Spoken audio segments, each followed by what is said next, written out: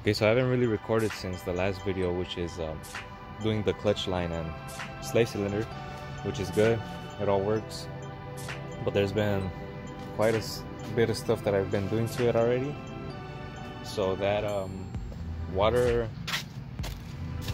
the coolant leak that I had right there, it was the water pump, it was the gasket, and I guess two bolts were a little too long, so it wasn't letting the water pump fully sit together with the block. So I just took that to a mechanic because I didn't want to deal with that. So they did it real quick in like a day. The next day I had the car already. And now when I went under that same day that I brought the car back, I just like looked under the car and I saw more leaks.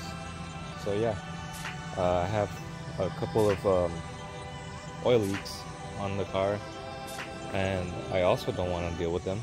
So today I'm gonna take it to a different mechanic that knows a bunch about Hondas. I don't know if you guys know him. He goes by Perfect Honda on Instagram.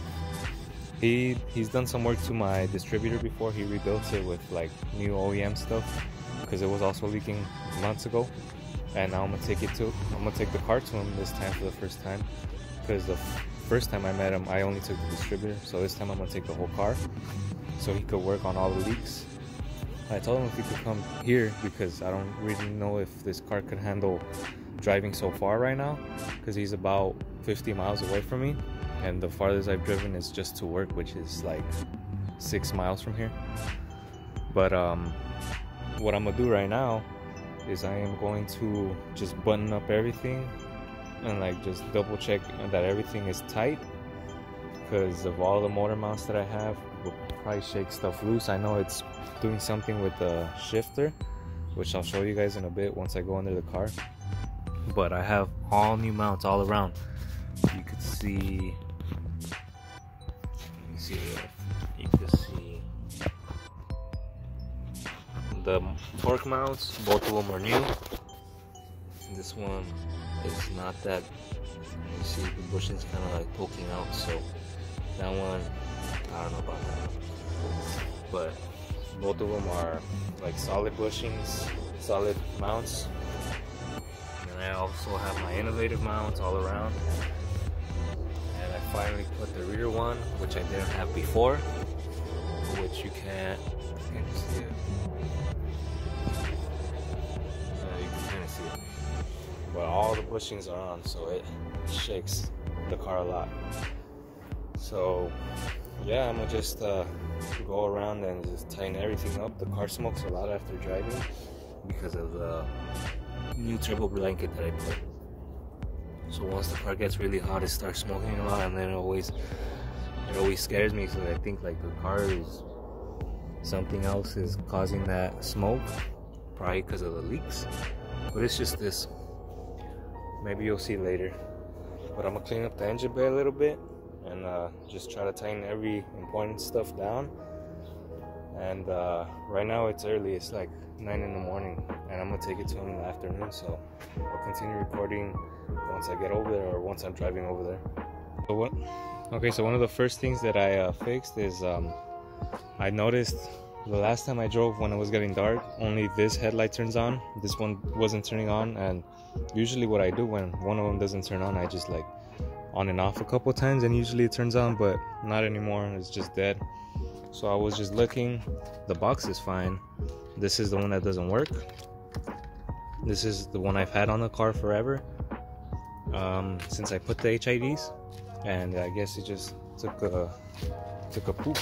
It doesn't work anymore. I'll show you guys. Turn on the lights.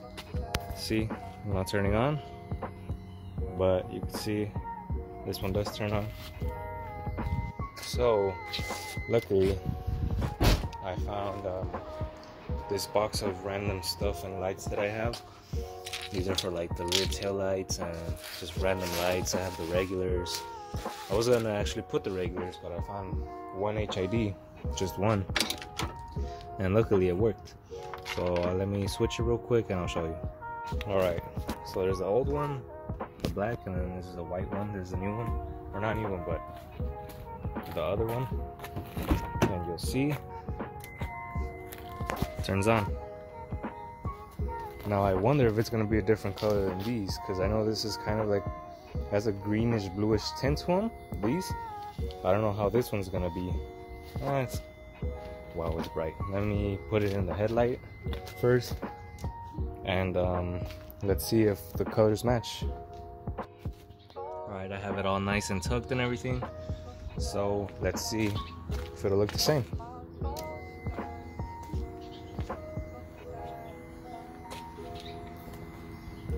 Yep, it's looking the same.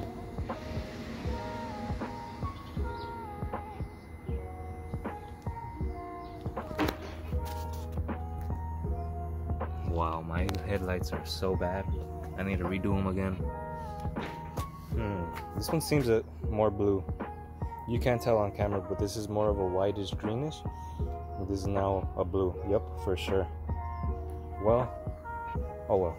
That's the least of my problems right now.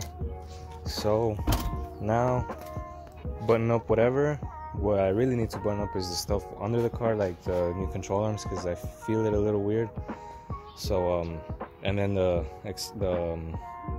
shifter that I'll show you right now. That's the more important stuff. I don't want my shifter falling while I'm on the freeway or something. So yeah, let me get to it. Okay, so this is what I'm talking about. I'm under the car, right? I'm over here by the shifter. Look at this. It's falling off.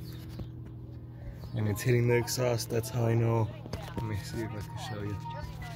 I don't know if you can see or not, because I can't even see. But it's hitting the exhaust, the bottom piece of the shifter, because that's slipping off. Watch, I'll try to fix it right now by hand.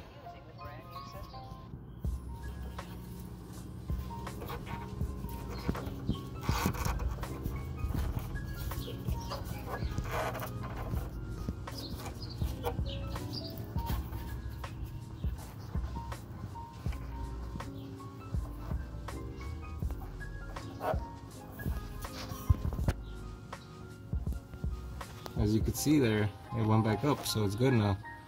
I don't know if I have the wrong bolts, or I don't know why. I'm guessing that's it, because I misplaced everything, so I probably just used some that fit, and that's it. But gotta fix that ASAP, because I don't want my shifter to be falling while I'm driving and I'm stuck without a transmission.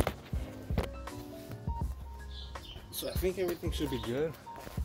The only other little problem I found is this wheel is moving, but also because the first 2 times that I used the car, I forgot to put this axle nut back on, and I never noticed until my cousin pointed it out. So I pretty much lost mine. He let me borrow one, but as you can see here, or you probably can't even see, but there's play when I'm moving the wheel.